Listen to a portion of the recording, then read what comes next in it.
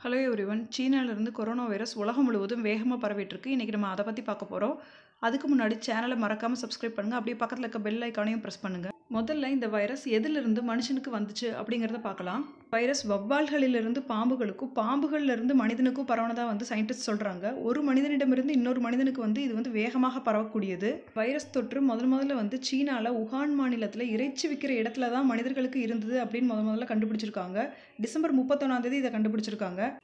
இந்த ஒரு மாதத்தில் இந்த வைரஸ் தொற்றுனால சீனாவில் 100க்கும் மேற்பட்டோர் வந்து இறந்துட்டாங்கன்னு இன்றைக்கி வரைக்கும் நியூஸ் வந்திருக்கு. ஏன்னா இது வரைக்கும் இந்த வைரஸ் அழிக்க உலகம் முழுவதும் வந்து மருந்து கண்டுபிடிக்கப்படல. அதுவும் இல்லாமல் இதுக்கு தடுப்பூசியும் கிடையாது. இந்த வைரஸ் சீனாவில் மட்டும் இல்லாமல் இதோட 16 நாடுகளில் பரவி இருக்கிறதா வந்து நியூஸ் வந்திருக்கு. இதனால் நமது இந்திய அரசு வந்து எல்லா ஏர்போர்ட்லேயுமே தெர்மல் ஸ்க்ரீனிங் மூலமாக வெளிநாட்டிலேருந்து வர்ற பயணிகளை வந்து டெஸ்ட் பண்ணுறாங்க. அவங்களுக்கு யாருக்காவது இந்த வைரஸ் தொற்று இருக்கா அப்படின்னு.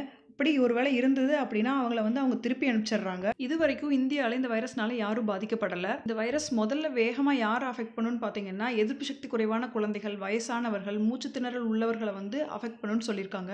இந்த வைரஸ் தொற்றோட அறிகுறிகள்னு பார்த்தீங்கன்னா அதிக காய்ச்சல், இருமல், சளி, மூச்சு திணறல், அது வந்து கடைசியில் கொண்டு போய் மரணத்தில் முடிஞ்சிடும்னு சொல்லியிருக்காங்க. இதனால தான் நமது அரசு வந்து 3 நாளைக்கு மேலே இந்த அறிகுறிகள் ஏதாவது இருந்துச்சு அப்படின்னா கவர்மெண்ட் ஹாஸ்பிட்டலுக்கு வந்து உடனே டெஸ்ட் பண்ண சொல்லியிருக்காங்க. ஏன்னா இதுவும் சாதாரண காய்ச்சல், சளி, இருமல் போல தான் வரும். இதுக்கு தடுப்பு மருந்தும் இல்லை. அதனால இதிலிருந்து எப்படி பாதுகாக்கலாம் அப்படிங்கிறதுக்கு சில வழிமுறைகளை வந்து சொல்லியிருக்காங்க. அது என்னென்ன அப்படின்னு பார்த்தீங்கன்னா பொது இடங்களில் வந்து எச்சில் துப்பக்கூடாதுன்னு சொல்லியிருக்காங்க. கை குலுக்கக்கூடாது யாருக்கிட்டையும் சொல்லியிருக்காங்க. அப்புறம் கைகளை வந்து அடிக்கடி நல்லா கழுவ சொல்லியிருக்காங்க. அப்புறம் நம்ம வீட்டை வந்து சுத்தமாக வச்சுக்க சொல்லியிருக்காங்க.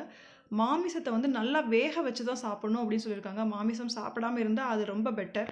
இந்த வைரஸ் குறித்து மக்கள் யாரும் பயப்பட வேண்டாம்னு நம்ம கவர்மெண்ட் வந்து சொல்லியிருக்காங்க.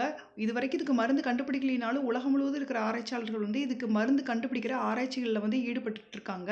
இந்த வீடியோ பிடிச்சா லைக் பண்ணுங்கள், ஷேர் பண்ணுங்கள், கமெண்ட் பண்ணுங்கள். Tata bye by.